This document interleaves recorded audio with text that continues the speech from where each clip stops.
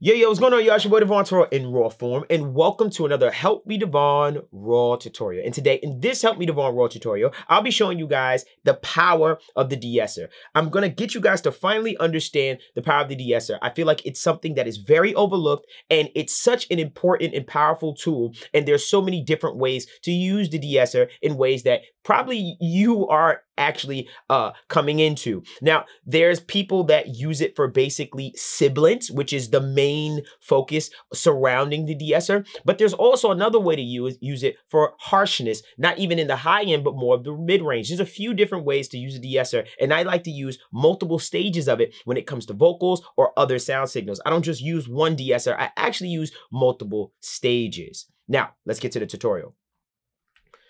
So long story short, let me play you the vocal that we're going to be using today. It's one of my own songs called Cancel Culture. Just going to play you the vocal. There is literally just some compression and a little bit of a roll off on the low end. That's it. I'm going to play this for you right now. You believe what they say about your boy, don't you? That I just want to hit and I don't want to know you. Yeah.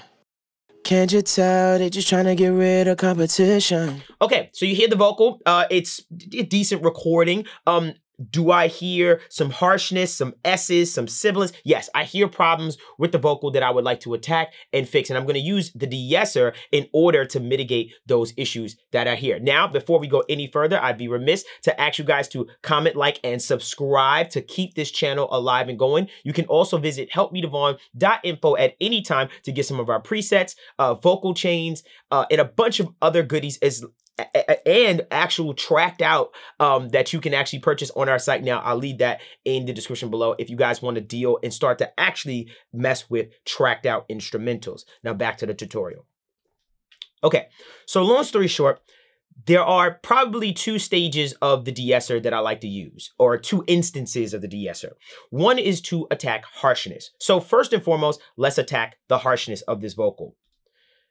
So here it is. So here's the de-esser I'm using. I'm using a Waves de-esser, pretty standard de-esser that a lot of people have. Now here's the thing. What is a de-esser in essence, right? Long story short, a de-esser is a style or a type of compressor. What kind of compressor is it? It's a compressor that basically hones in on a specific frequency range, meaning when you open up your compressor and you say, hey, compressor, compress, it compresses the entire sound source in its totality. Now, what the de-esser does is it decides, depending on what you tell it, what frequency band do you want to compress? So you specify the frequency range that you actually want to compress instead of its totality. Let's take a look. So you see this de-esser right here. You see that I have the frequency set to 4,237 hertz. This is the range that it's in right here. Now you might be saying to yourself, this looks familiar. And you're right. It's basically a multi-band compressor with just a single band.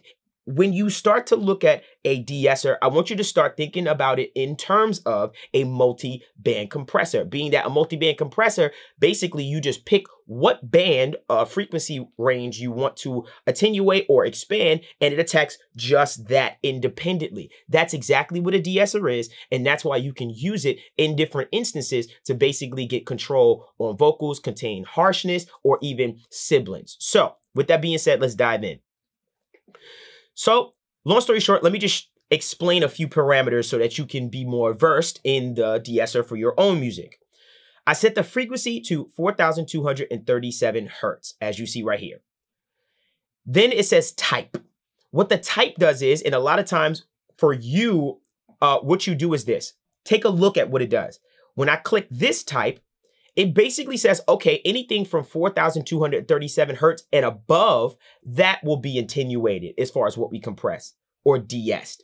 If I click this right here, as far as this kind of like notch kind of vibe, it basically is saying, hey, I want you to only affect within a frequency range of 4,237 hertz. Now, granted, it's fixed as far as its range above and below of what it attenuates. But when you click this, it'll basically give you an idea of, okay, I'm only attacking basically a small range within this frequency range, as opposed to clicking this version of the type where it is going to be attacking everything above the frequency range you select. So always know that that's basically how it works. So for now, I want to hone in on a very specific frequency range, not a wide band, but a very small split band that it's right there. And that's what I'm going to do.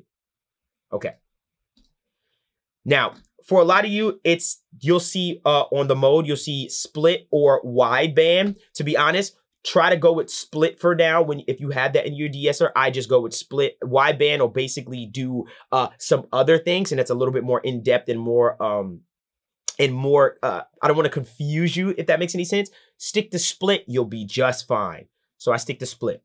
Okay, now it works like a typical compressor. So if I use the threshold and bring it down, it will attenuate harder. Let's take a look at how I have it set already. I'm gonna bypass this back and forth, take a listen to what it's doing to the vocal. I'm de-essing at the 4,237 hertz range, which is basically that pain frequency range, that 3 kilohertz frequency range, to get rid of some of that harshness. Check this out.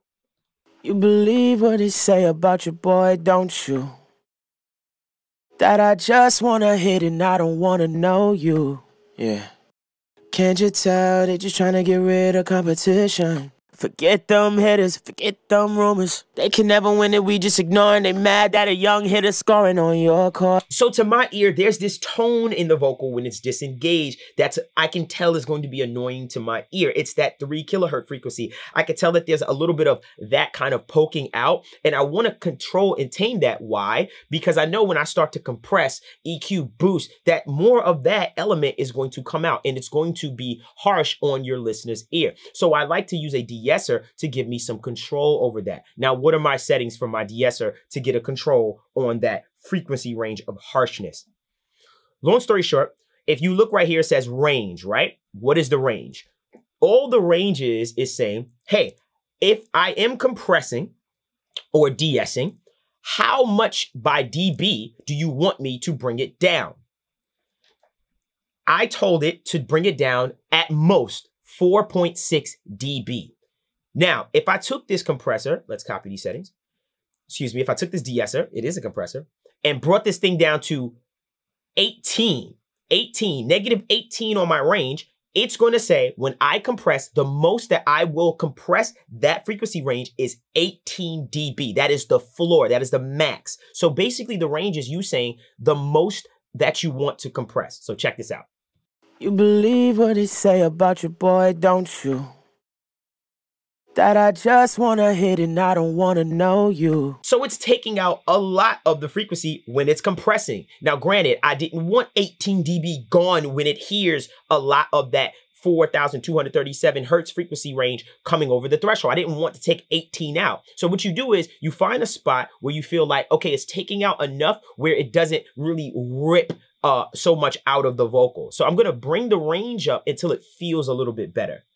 You believe what they say about your boy, don't you? That I just wanna hit and I don't wanna know you. Yeah.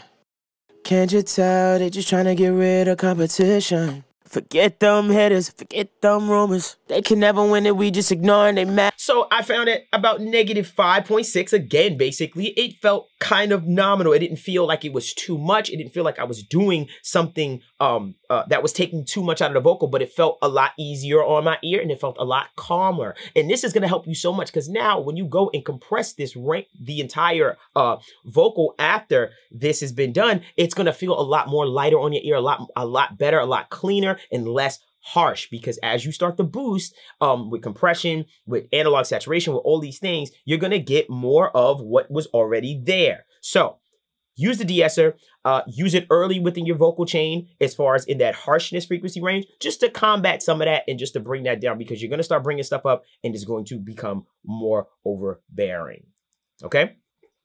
So that's just one instance of de-essing that I've used. I'm gonna show you my second instance on the same vocal. Now, a technique that I like to use a lot is this.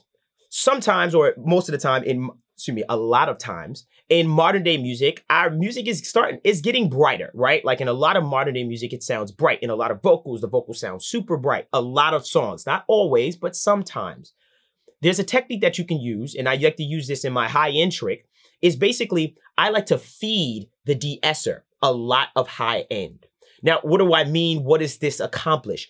If I feed the de-esser a lot of high end, I am now combating that high end that I'm boosting while at the same time getting a lot more high end out of the vocal. I'll just show you instead of actually explain it to you, and then I'll go back and explain again. Okay, cool. So let's open up this right here. I'm gonna take the de-esser off, and I'm gonna boost a crap ton of high end into this vocal. Listen closely. You believe what they say about your boy, don't you? That I just wanna hit and I don't wanna know you. Yeah. Can't you tell they just trying to get rid of competition? Forget them haters, forget them. Okay, I boosted the crap out of this vocal. I boosted basically an insane amount of high end into the vocal, right? Like I boosted a lot of high end. Now, what I'm gonna do is I'm gonna take a de-esser and I'm gonna feed this now super bright vocal into a de-esser and see what it sounds like. Check this out. Without first, and I'll bypass back and forth. You believe what they say about your boy, don't you?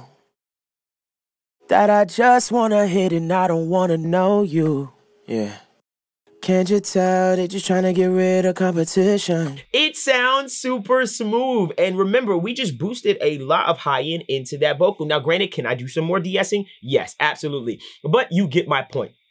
As far as feeding high end into the de-esser and what that can accomplish. You can actually accomplish a much brighter vocal, but it's controlled off the strength of you're feeding that de-esser. And I've seen a lot of engineers do this as far as putting a bunch of high end into a vocal, but at the same time, adding a lot of de-essing to the top end to kind of make sure that it's controlled as far as that's concerned. So that's another powerful way that you can use de-esser to feed the de-esser some high end and then basically attenuate it. I can literally take the range of this high end and bring it down some more. So let's take the range and let's see how much smoother I can get this. Check this out.